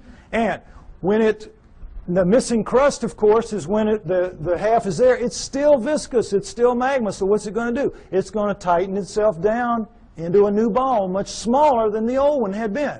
And what's going to happen? It's going to have a big chunk gone, a big missing piece of itself, a big hole in itself, in its skin. And so that scar is going to break up into pieces as the plates move around, and we have the plate tectonics and we have the missing surface that we know about today. Next slide, please. And we'll take a look at just a representation of what it looks like with the water gone. Not to scale, of course, but you get the idea. This is not like any other planet or moon out there. Something happened. And I think the Enuma Elish gives a plausible explanation for what that was and for all the other things that I mentioned as well. Next slide. Now, when the dust settled, here's what we had. The solar system as we know it today, with Nibiru moving in this clockwise 3,600-year orbit. And I say it passes outside the orbit of Mars, inside the inner edge of the asteroid belt. And the last time we're through, I think, was around 200 BC, which means it's just past aphelion out here, and it's going to be back around 3400 AD, about 1400 years. We don't have to worry about it if I'm right. You will get arguments about these dates. Some people use textual interpretations. I use the date of the ending of the Ice Age, which I believe was caused by Nibiru passing through and lifting the tides. You can read about why I think that in the book. And I use the dating of the ice cores and the tree rings of science. I try to make my work as scientifically based as I can because I expect someday to be able to go toe-to-toe with those guys, and I want to be able to do it on their turf in their terms. Okay? So, next slide. All right. This is some of the proof for that story that you've just heard, and it starts with cylinder seals. And I just want you to see what a cylinder seal is. There are about 5,000 of these that we have. They're with a printing press. It was just a thing they would roll out on the clay to leave little pictures like this. Now, when they had a story to tell, they told it in the tablets like you saw. But when they had an event that everybody would know the event, like I showed you that cartoon, and everybody here, we all knew in a very small space that was talking about millions of words and thousands of volumes about evolution. Am I right? We all knew. Well, they would all know this was the story of the time the gods or whoever gave the water to the water buffalo or whatever. The point is, notice the fine detail in the best of the cylinder seals, and then realize that these are basically 2 to 3 inches high. They're like big spools of thread. Made out of precious and semi-precious stone, carved in a circular format so that they roll out flat and three-dimensionally. Now, when asked how this was done, science says, well, they could only have bored little holes into the rock and then abraded them out like they, to the degree that they wanted. Well, the sand would be bigger than the holes you need to do this. Some of this work anyway. There's just no way. Lasers, this is not even an inch square here. Lasers would have a hard time doing this if they could do it. Nobody knows how they did this. They're just pulling one out of the hat on you. Okay, next slide. This is the one I want you to see. This is a much older one, much more worn, as you can see. 4,500 years, 4,500 years, 2,500 BC. It's VA 243. It's in a museum in Berlin. It's well dated. And it's called the granting of the plow. This is a seated God. See him in his chair with a plow in his hand. And this is a standing God, and this is a human. How do we know they're gods? Because they have horns on their helmets. Horns on their helmets. Notice the horns. This is how you signify gods, or they did anyway, the Sumerians did on their cylinder seals. And I want you to pay special attention to this because later at the banquet we might see a real live Anunnaki helmet. We might see that. Okay, now, normally they would put astronomical signs up here to indicate who the god was because not everybody would know. But in this one, obviously, everybody knew. And as you can see, this the human is carrying this kind of skunky old digging stick that the most primitive people have, even to this day. And this new wooden plow here, 4,500 years ago, we can go to Egypt today and see this very plow, and in many other third world countries still being used, this very plow. Okay, so no question it's the granting of the plow. But this is what makes this special right here. Let's see a blow up of that. What is this? Solar system, right. Sun, Mercury, Venus, Earth, in their relative sizes, mind you. Earth, Moon, think how small that is. What grain of sand dug that out? Mars, and then, what should be here? This should be the asteroid belt. This is Nibiru, folks. Nibiru. Jupiter, Saturn, Pluto as a moon of Saturn, Uranus, Neptune. Notice that it's only a little bit bigger than Uranus, Neptune. It's about 3 times bigger than Earth. Nibiru is a good-sized planet. Good-sized planet, according to this. Okay? Now, again, what proof do we have of any of this? Let's take some look. Let's take a look at this. All right. Here's a look at the solar system that you don't get to very often. And did it occur to any of you that we were looking at a cylinder seal carved at 4,500 years ago that had Uranus in it that we only discovered in 1781 when our telescopes got good enough to see it? It had Neptune when we discovered in 1846 when our telescopes got good enough to see it, and Pluto, which we discovered in 1930 when our mathematicians got good enough to tell our astronomers where to look for the thing because it was so small. What are the Sumerians doing knowing about that? Furthermore, what are they doing writing in one of their tablets that if you look at these two, Uranus and Neptune, in the heavens, meaning right out on them, they look like blue-green watery twins. When we didn't find that out, we thought they were just big old gas bags like Jupiter and Saturn until Voyager went out there in 86 and 89 and found that, lo and behold, they really are blue-green watery twins. What the Sumerians said 4,500 years ago.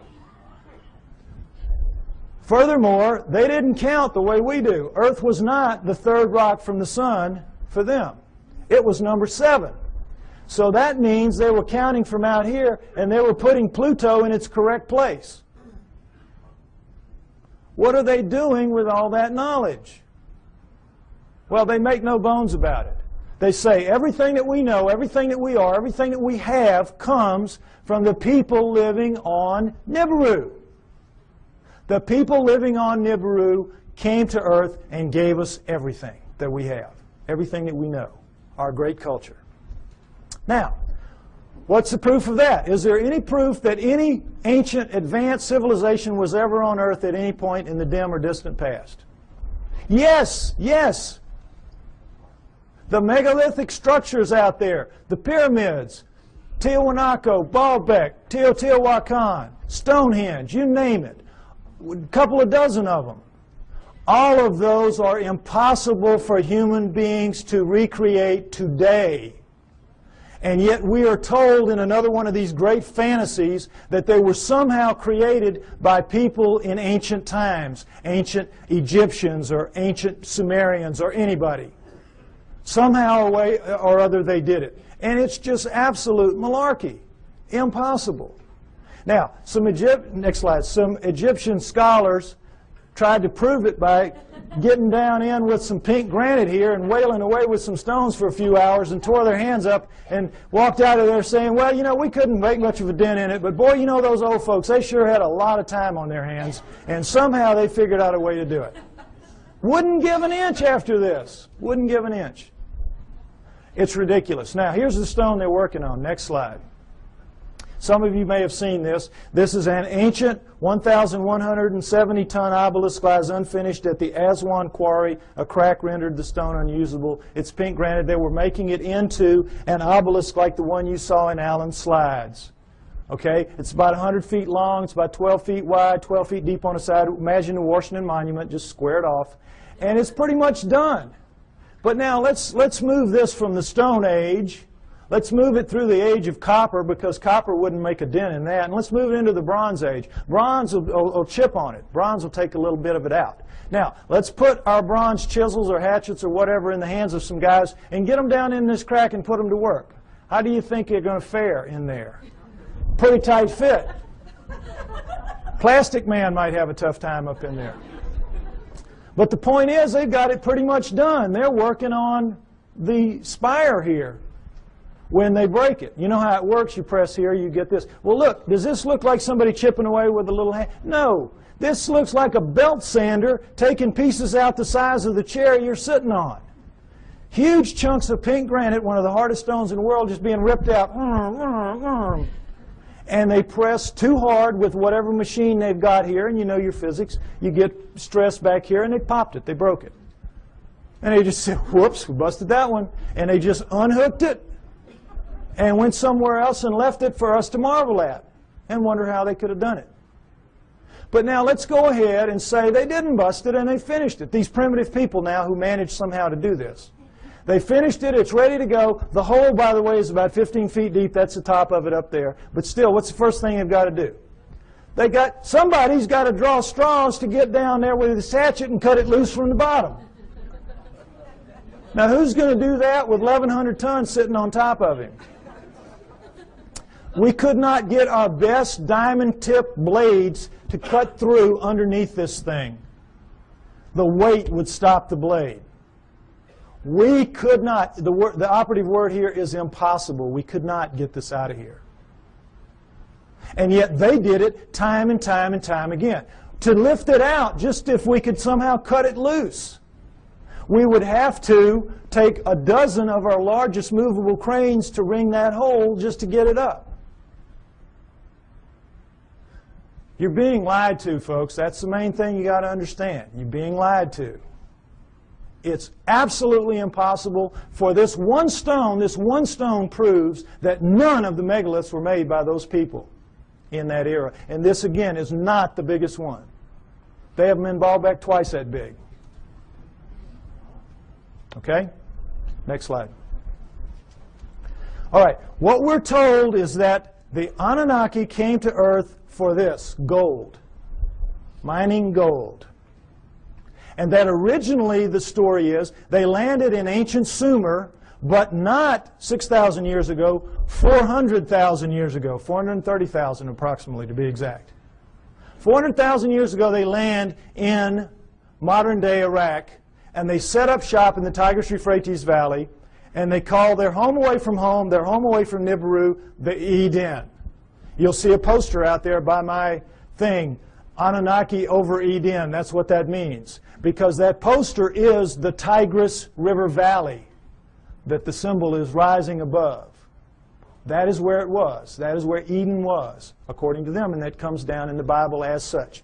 So they set up camp and they placer mined the gold out of those rivers. What do they need gold for? They needed to repair their atmosphere. And their rise to high technology, they had damaged that big, 3 times the size of Earth atmosphere, the same exact way we're damaging ours in our rise to high technology. And they ultimately had to repair it with very fine particulates of gold, like talcum powder, blown up into the stratosphere above it so it would ride above there and act as a reflector and an insulator from cosmic rays, which is, you know, you see that on the masks of astronauts and in the capsule and all that. Gold is a wonderful stopper of cosmic rays. So that's what they had to repair it with. It's what we will have to repair it with. We'll have to do exactly the same thing when the day comes for us to have to face up to what we're doing to our planet. Okay? So they came, they placer mined out of the river, and all that is you put a tray in the water, you let the water sweep over, the water drops the gold into these cloth. Every few weeks you pick it up, and it's real easy. It's the way we do it now when we have the opportunity. But you tap out any stream system, ultimately, and they did. After about 150,000 years, they had tapped it out. And so they decided they were going to split themselves up and go where the mother lode of gold was on the planet Earth, which is what it is today, southern Africa. So they divided themselves into the upper world, which remained the Eden, and the Abzu, which was the lower world, and you didn't want to go to the lower world because you had to get in the holes and dig the gold. And they didn't like it. So the Anunnaki revolted. They said, we don't want to do this. We want a slave to do this work for us. Plus, it was a hardship duty, mostly men. You know, why don't you make us some women while you're at it? So that's what they did. They decided to use the creatures of Earth, which would be the hominoids, and I say it would have been the Almas, the likeliest candidate. They took the creatures of Earth to get some of their genetic material to make the new slave better adapted physically to the planet than they were, but the slave would, for the most part, be like themselves. We shall make the Adamu, A-D-A-M-U, which comes down as Adam, and we shall make the Adamu in our own image, after our own likeness, which comes down word for word. And that is what they did. They made their slave inferior models of themselves. That's us, folks. That's us. We're really inferior models of the Anunnaki. And as you saw in the cylinder seal, we look like them. We look like, in their own image, after their own likeness. In all of the cylinder seals, we look just like them. We don't have the horns on our headgear. That's about it. We are them. That's why we're not adapted to this planet. That's why we're so obviously not a part of this planet. We have their bones. We don't have primate bones. We have their muscles. We don't have primate muscles. We have their skin. We don't have primate skin. We have their body pattern, their hair patterns on their body is ours. We have thickest on our front, thinnest on our back. Primates have thick on the back, thin on the front. We have their eyes, their poor night vision eyes. We have their foreheads. We have their brains. That's a key to this. We have their brains. That's why we're not like anything else on this planet. We are them. We are genetically engineered copies of them. Okay, next slide. Let's take a look at how that was done. Human body contains 100 trillion cells. There's a nucleus inside each human cell except red blood cells. Each nucleus contains 46 chromosomes arranged in 23 pairs. One chromosome of every pair is from each parent. The chromosomes are filled with tightly coiled strands of DNA. Genes are segments of DNA that contain instructions to make proteins, the building blocks of life. This is where genetic engineering takes place. Now, we're going to go over it lightly, but it's very important. I want you to understand these things that I'm going to tell you now. Okay, next slide. Don't worry about the details and how they do it. This is what they do. They can open up a cell, our genetic engineers can, our geneticists can. We can open up a cell, open up the nucleus, pull out strands of DNA, and in that strand, 98% of it will be what's called junk DNA. We don't know what it does. If it has a function, we don't know what it is. 2% will be what are called, prosaically enough, the working segments. They work. They do what they're supposed to do. They make the proteins. Now, if you cut in the junk above a working segment and in the junk below and remove it and have done the same with another strand of DNA over here, you can move anything into anything else. It can be animal into plant, plant into animal, fish into fowl. It does not matter because all living things at the most fundamental level are exactly alike. Understand that. We're all made of the same 4 base pairs, the same 20 amino acids. Everything's the same at the most basic level. It's like it's pop beads that are interchangeable. It is almost as if somebody designed it that way so they could just mix and match the parts and make anything they wanted. Isn't it? Something to think about. Okay, but the problem with it from an engineering standpoint is this. You're not cutting with a blade. These are not precise cuts. The blade would have to be a few molecules thick. You're cutting with chemicals. Chemicals. Now, the chemicals can cut pretty accurately, but mistakes are going to happen. Something's going to ooze out where it doesn't belong. Something's going to splash over it where it doesn't belong. Mistakes are going to happen. Inevitable. We know that. We make mistakes all the time. Another problem with genetic engineering is you don't know what you're going to get when you do this. You can't predict. You have to decide what you're going to do. You have to do it. You have to let it express, which is live, and see what you get, and then use that to determine what you do the next time. And of course, the great fear in genetic engineering is somebody's going to make a mistake and create the Andromeda strain that's going to kill us all. A legitimate concern. Although everybody's very careful, and I'm not too worried about it. But mistakes do happen because all of this is so incredibly microscopic. It's out of the nucleus of your cells. Imagine how microscopic it is. But don't try to figure it out. I can't even figure it out. It's really complex. But they do it. Okay, understand that. Now, with that in mind, let's look at some of the proofs that I say indicate very clearly that we are, in fact, what the Sumerians say, a genetically engineered species by the Anunnaki. Next slide. Okay, here we go. The cerebral cortex is the deeply convoluted surface region of a brain that is most strongly linked to intelligence, lower right. It's the stained part out here. If you peel that off of the brain of a rat, it will cover a postage stamp. Peel it off of a monkey, it'll cover a postcard. Peel it off a chimp, it'll cover a sheet of typing paper. Peel it off of us, and it'll cover 4 sheets of typing paper. Now, you can see this is a transition. This is clearly a transformation. Now, there's some weird things about it. These guys are using all they've got. All they've got. We're using 1/2 of 1 page in a very different way than they are using what they have. 1/2 of 1 page. How do we know? We all know. We use about 10% of our brains. We know that from the studies done with idiot savants. You know that. And we know there are thousands of miles of neural network in our heads not being used. We don't know why. We don't know why. I'll tell you why. We shall make the atom who's strong but not too strong, smart but not too smart. They sealed it off genetically at the 10% mark, or wherever it is. We don't know exactly where it is. But wherever it is, they sealed us off. You don't want your slave to be anywhere near as smart as you. You, in fact, want your slave to be so decidedly inferior to you that you never have to worry about treating it like a slave. So they engineered us to be really clever to ourselves, but for them, we were smart enough to talk, take instructions, act with a little bit of ingenuity and self-reliance. They could turn things over to us and kind of let us take over and do it. They gave us just enough to be wonderful in our own eyes, but be pond scum relative to them. It's what they did.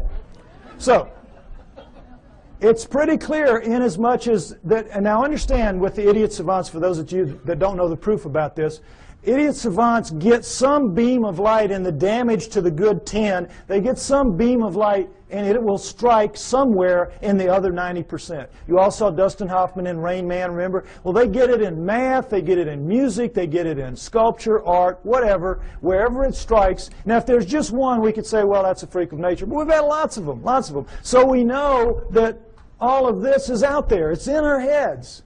We just can't access it. We just can't use it. But if it wasn't in our heads, it wouldn't be in their heads. So we know that it happened. They have no idea how. Well, I say that the Anunnaki did it deliberately, and that makes sense to me. Next slide. Okay, mitochondrial DNA, late 1980s, you might remember this. In humans, over 99.99% of a cell's DNA is packed into the cell nucleus, with a small amount occurring outside the nucleus in small structures called mitochondria. That's these babies right here. They're about 16,000 base pairs long. Now, when you have a mixing and a mating, the DNA in the nucleus mixes. But with the mitochondrial DNA, it does not. Sperm doesn't have mitochondrial, eggs do. And so females pass it down intact generation after generation. Well, when this was figured out in the 70s, boy, the botanists and the geneticists said, great, now we can go and find out if the split from the common ancestor was closer to 8 million years or closer to 5 million years. Remember that? We're going to now pin it down. It's going to be one or the other. We're going to figure it out. So they went out and they took the mitochondrial DNA of women all around the world, every race, every creed, every culture, every country, and they brought them back to the lab and they started working on them. And when the answers came in the late 1980s, it was not 8 million years ago.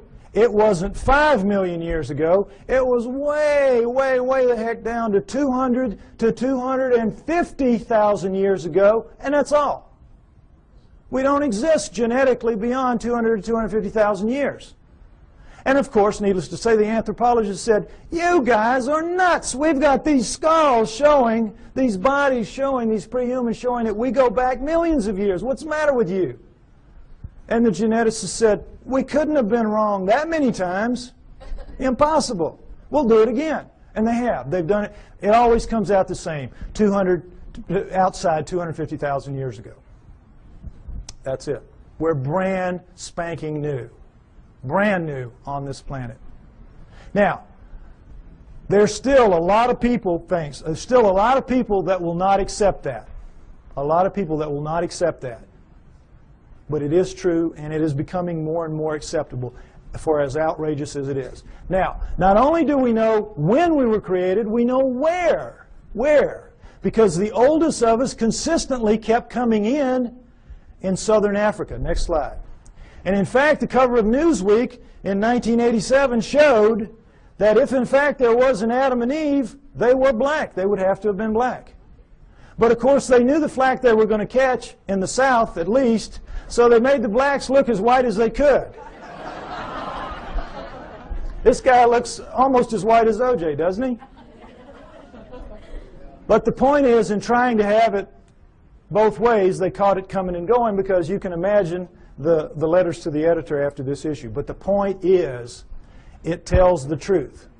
The oldest of us do come from southern Africa, and we definitely are 200 to 250,000 years old. And guess what else? That is just what the Sumerians say about us. That the Anunnaki created us around 200 to 250,000 years ago in southern Africa to dig their gold. What a coincidence. What a coincidence. Okay, next slide.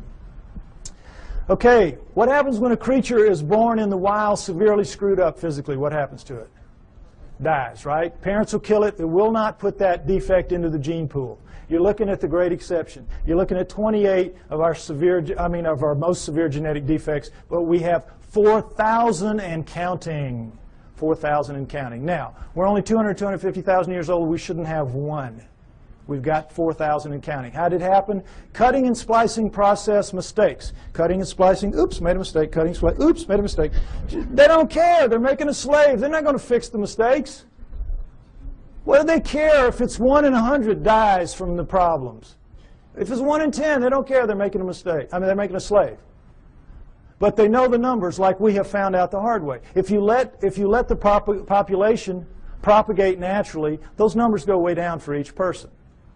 Right now, as we sit here, we average about 50 of the 4,000, each of us. And we have a mating with our mate. If we share any of those 50, then each of our offspring will have a 1 in 4 chance of expressing it. That's why you'll get mongoloids in the best of families, mongoloids in the lowest of families, and all around the world. And that's what genetic defects are. In the wild, you will get 2-headed calves and 6-legged goats. That's a sperm-egg misconnect. That's not something that you see steadily on and on. A little gem like spina bifida, which is not going to let you live to adulthood, nor is it going to let you reproduce if you do. What's that doing in a gene pool? It was all put there, folks. Put there. No question. Next slide. Okay, here we go with the chromosome match. It's kind of hard to see, comparison rather. Humans, chimpanzees, gorillas, and orangutans right here. And you see how similar they are. And as we know that between humans and chimpanzees, there's 99% similarity in the DNA and 98% with gorillas. And it's like, oh, well, then that we're just kissing cousins. That's as close as you can be. We're almost the same thing. Well, not really. Because we're talking about a 3 billion base pair genome. 1%, that's 30 million base pairs. That's a couple thousand strands of DNA. If you know what you're doing, that's a lot of change. But also understand that all higher animals, and never say this, share 50% and up. Squirrel, 50% and up. You see, so it isn't quite as astounding as it seems. But what we're looking at here is the Anunnaki have got themselves a real problem. And that problem is this. They come to Earth and they decide they're going to make the slave. They decide we're going to use this creature of Earth, let's say it was an Alma. They test the blood, and what do they find? First thing, big problem, 48 chromosomes. All primates have 48 chromosomes. But they, the Anunnaki, have only 46 chromosomes. How do we know that? Because we have 46 chromosomes. We descend from primates, and yet somehow we lose 2 whole chromosomes. That's an awful lot of DNA. And somehow we're so much better than them. Well, they have 68 or something like that relative to them. But we don't. We have 46. So we know this was the result of the genetic engineering, and they had a problem, the Anunnaki did. What could they do? They had to, you know, how it works. There's 24 in sperm and egg, 23 sperm and egg. So you got to get the sperm and the egg to match up, one or the other, 23 or 24. Can you take out a chromosome from the creature of Earth, the 24, and still have a creature of Earth? No.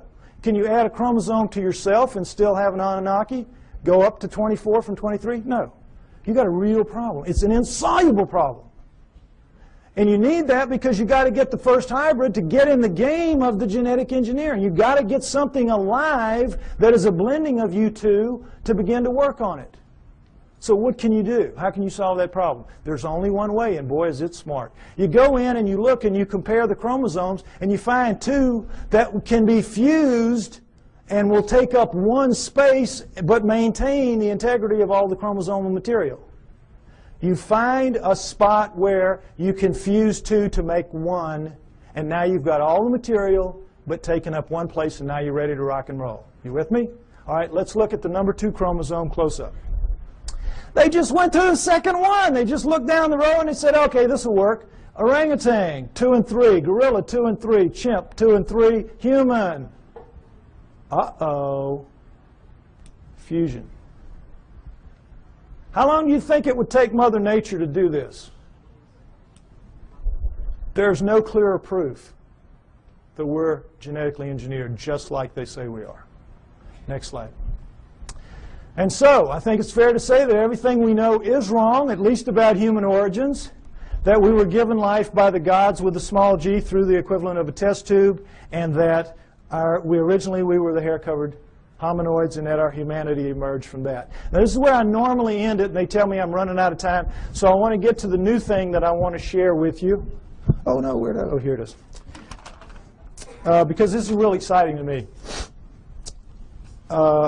On the 12th of this month, which was just recently, I received an email from a person who wants to remain anonymous. And this is what he said to me. He is a geneticist, a full-blown geneticist. And he says, "Dear Mr. Pye, I agree with your conclusions and will give you a few hints, if you wish, as a DNA deep throat. First, look up the huge discontinuities between man and the various apes for whole mitochondrial DNA, genes for the Rh factor, and human Y chromosomes, among others.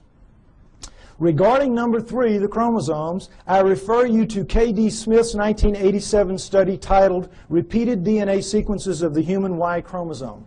It says most human Y chromosome sequences so far examined do not have homologs, which are similar sequences, on the Y chromosomes of other primates. Human female DNA does look somewhat ape-like, but not the male Y. This means that if we are a crossbred hybrid species, as you contend, meaning me, the cross had to be between a female ape-like creature, a creature of the earth, as the Sumerians said, and a male person from elsewhere, as I also contend. He goes on to say, what the evolutionists do is find certain genes which look very similar between man and ape, then they make a tree of descent while ignoring those huge impassable abysses of difference elsewhere. Also, by certain methods of DNA dating, one can tell that numerous genes have been recently added to the human genome. If workers in my field were to say such things openly, we would be ostracized, as I also contend, and forced to live in a tent. Any work along these lines would be rejected without any form of appeal. So what can we do? Sincerely, DNA Deep Throat. Now,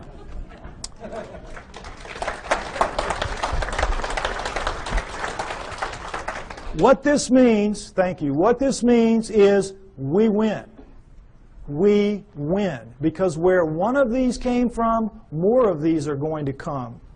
As my profile rises higher, and I think, frankly, that I'm the only person out here pushing this genetic stuff that you're seeing like this, more of these are going to come my way.